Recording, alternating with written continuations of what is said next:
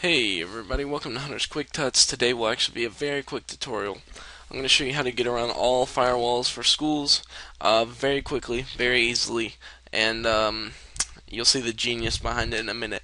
Now, this doesn't have anything to do with proxies. Go ahead and get that out of your head. It doesn't have anything to do with settings or anything like that. I've gone through all of it and tried all of it. It works until they figure out how to block it.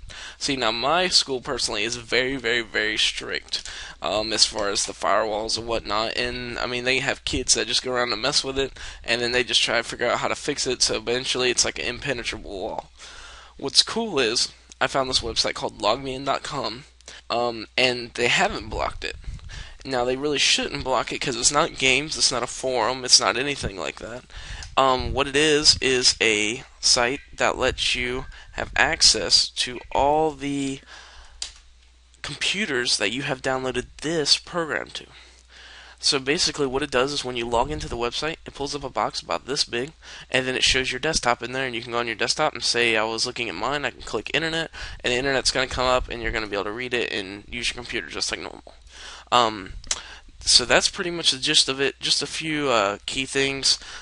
My computer's relatively pretty kick butt. It runs pretty well. If your computer's older, you only got like a gig of RAM, you're running Windows XP, it's just pretty slow. This is going to be even slower because it is running through the internet, and it's going to be edging by. Even mine can get a little framey sometimes.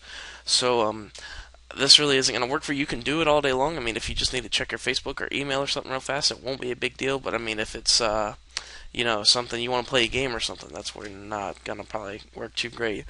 Also, what was I gonna say? It all works pretty well. I've been very happy with it.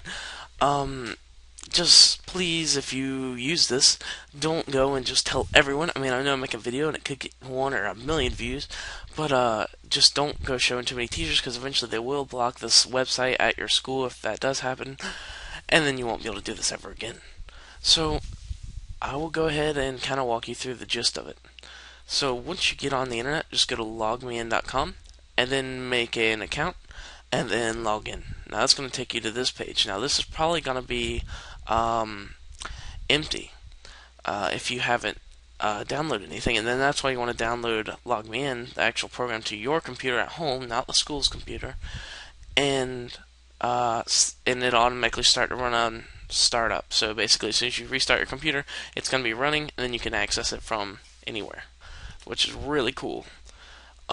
So basically, once you have that done, it's pretty self-explanatory from there. Go to school, log into logmein.com, and then click on the PC. Say yours was Hunter's PC. Click on it, and then it's going to come up, and you're going to be good to go. So that's pretty darn simple compared to proxies and settings and trying to get around firewalls and all the other mess. Y'all, thank you for watching. Please try this. I want everyone to start doing this. It's really cool. Key thing is, I tried playing Minecraft. It tended to just freeze up, so I wouldn't recommend that. But if you just want to check Facebook or get to any sites that you just normally can't get to, it's a great, great tool. So, thank y'all for watching. If you have any suggestions for videos, hit me up. But I've got a few in mind.